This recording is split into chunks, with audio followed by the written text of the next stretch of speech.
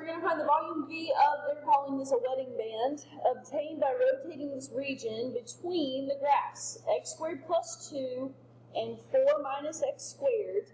But it's going to, instead of going around the x-axis, it's going around the horizontal line, y equals -3. All right, so first picture, we've got our region that we're rotating. And they draw in the line y equals 3. So we're taking this, picture that coming out of the paper, it's going around y equals -3 instead of just around x. So look at the cross-section picture that they draw for us. They say that the radius of the outer is g of x plus 3. So let's think about this for a second. G of x is actually the curve that's on top of this region. So g of x is the y value. Well, the radius isn't just a y value. It's got 3 extra units right here because we're going around y equals -3. I like to draw in there that this is my outer radius. So this part is my y value, and then I've got 3 units right here. So that's where they get that g of x plus 3. Same thing for the inner radius. Here's my inner radius. This part is my y value, and then I have 3 extra units. So that's where they get f of x plus 3 from. Okay? So let's set this up and do this one. Okay? The volume is still pi times, what are we going from? What are our bounds? -1 to +1, where they intersect. Okay? They give you the picture here. They're not going to give you the picture on the exam. So you set them equal to each other, find where they intersect. So our outer radius is g of x, which is 4 minus x squared plus 3 squared minus the inner radius, which is f of x, x squared plus 2 plus 3 squared.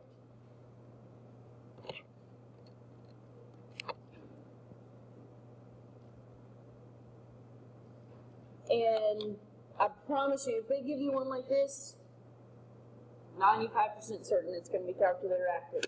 So at this point, you need to take your calculator and you need to type in that integral, exactly how it looks. Pi, make sure you've got the parentheses in the right spot. Integrate F3, integrate parentheses 4 minus x squared. You know what? I wouldn't even try to simplify the constants. I mean, surely we can, but you know how frazzled you can get on that test? Just don't even do it. What? What? You have 4 minus x squared plus 2. Yeah. 7 minus x squared. That's what I was just saying. Don't risk it. Just type it in. Y'all know how frazzled you get on the test? Things start blurring together. You start adding 3 and 4 and getting 5. Okay, y'all done it before. I've watched you do it many times before.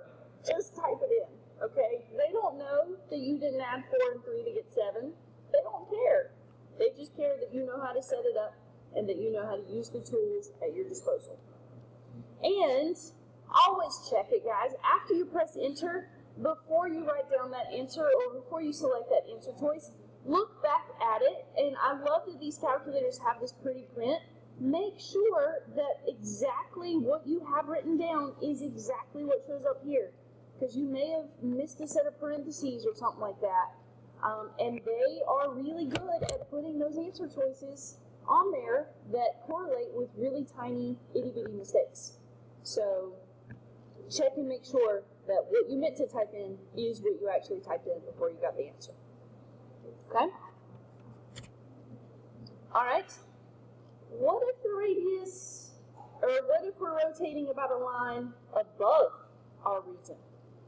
Okay, so let's look at this one. We've got f of x is 9 minus x squared. The horizontal line y equals 12. We're going between 0 and 3. And we're going to go about the line y equals 12 and about the line y equals 15. So we're going to do it twice here. Okay, we're going to do it twice. So, let's talk about this. If we're just going about the line y equals 12, this would be considered our outer radius. You go from the axis you're rotating to the furthest curve away. So that is our outer radius. So how do we find that distance?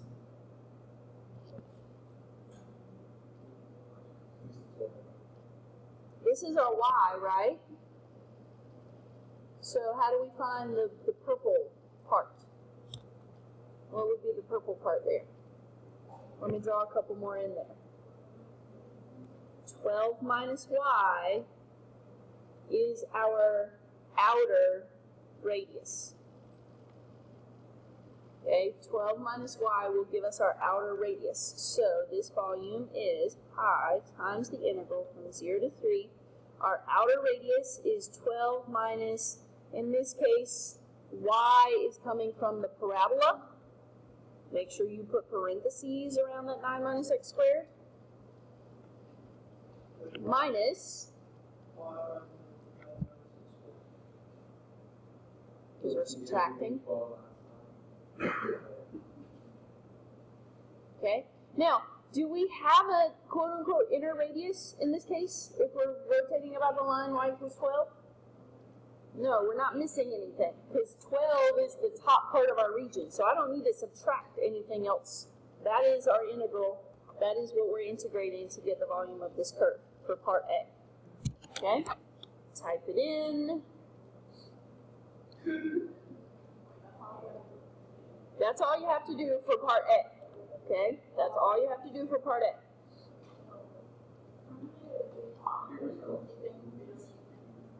There is typically, sometimes there is a multiple choice question about this, but honestly, I've seen the multiple choice question just being, how would you set this up? So you would, and it would probably be one that's a little bit more complicated like this. Now, there is always, almost always, a free response question that involves this. It will have, typically it has a find the area between the curves, and it asks you a cross section, and it asks you a solids revolution. But sometimes on the solids, they just ask you to set it up too on that as well. Okay, so this volume is 648 pi over 5.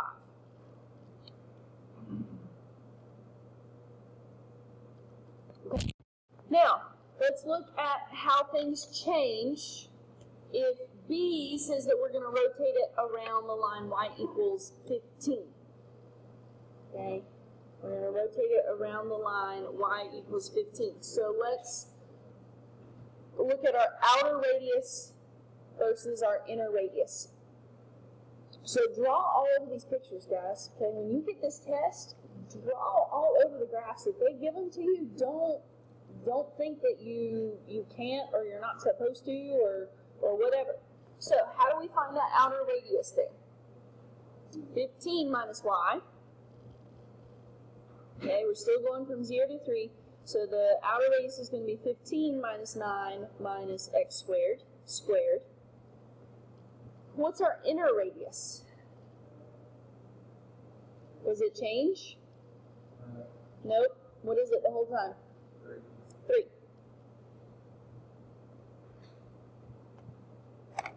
Okay.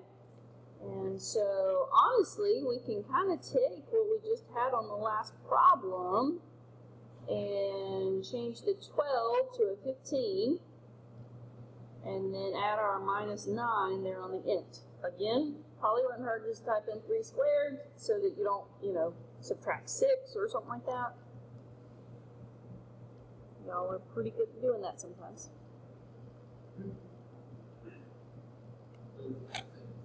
Okay. So this one is a bigger volume, which makes sense. Or I think it's bigger. Yeah, it's bigger. Which makes sense because we're going about a line that's further away, so that outer radius is going to be bigger.